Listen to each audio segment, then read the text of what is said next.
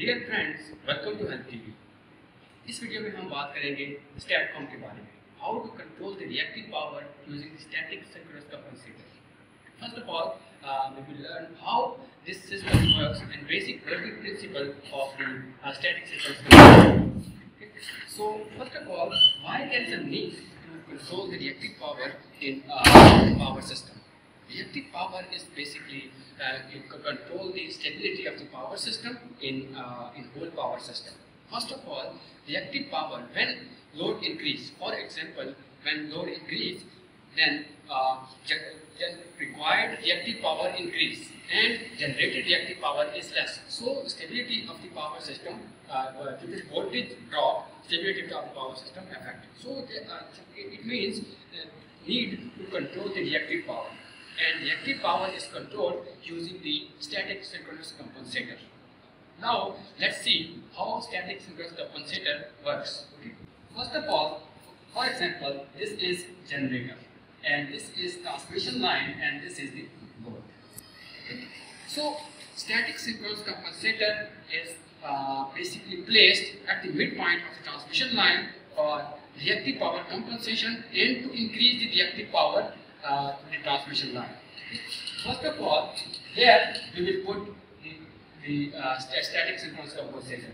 The basic components of static synchronous compensator are this is the basic coupling transformer. Coupling transformer is basically used to connect the STATCOM signal with the transmission line signal. Okay. So this is the voltage source inverter. Voltage source inverter is basically used to convert the DC voltage into the AC voltage, and that AC voltage is basically provided to the transmission line to compensate the reactive power and to maintain the stability of the power system. And next component is the DC source. DC source. This is so that provides the DC voltage to voltage source inverter, and this is the basic control unit. Control unit is basically used to reduce the errors and to minimize the time to regain the normal operation of the power system. That's the basic purpose of the control system in static synchronous compensator. Okay.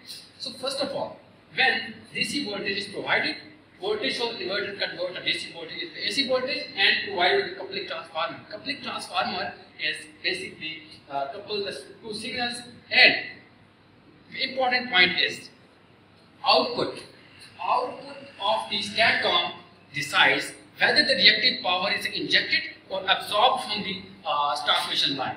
That's a very important point. When output, V output and V line, when V output is less than the V transmission line voltage, it basically absorbs the reactive power from the transmission line to maintain the stability of the power system. When output is greater than the transmission line voltage, that it basically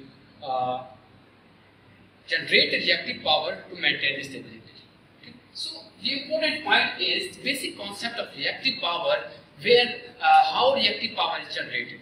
Reactive power in power system is generated because of the phase difference between the voltage and current due to the inductive and reactive, inductive and capacitive element in the in the power system. Okay. For example, due to the inductive element, reactive power is absorbed. Due to the capacitive element, basically reactive power is generated. So that's one important point you have to understand.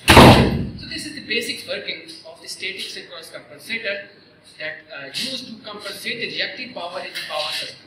Hope you learned from this video. Thank you for watching.